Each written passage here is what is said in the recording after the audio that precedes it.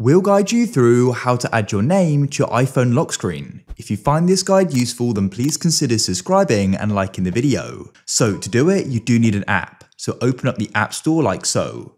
Then what you want to do is go to search in the bottom right, and you need to go and type in any text like so, and you can then go and search for it, any text -widgets, but it should just come up by searching any text.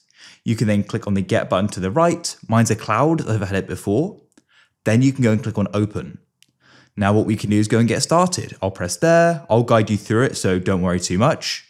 All you need to do is go and type in your name. After you've gone and done that, you can press done, and you can then press OK. So what you can then do is come out of it. You can go and lock your phone or drag down from the top, make sure it's unlocked. Hold your finger on it and click on customize, then select lock screen and go and select the widget. And then all you need to do is go and find any text and click on it.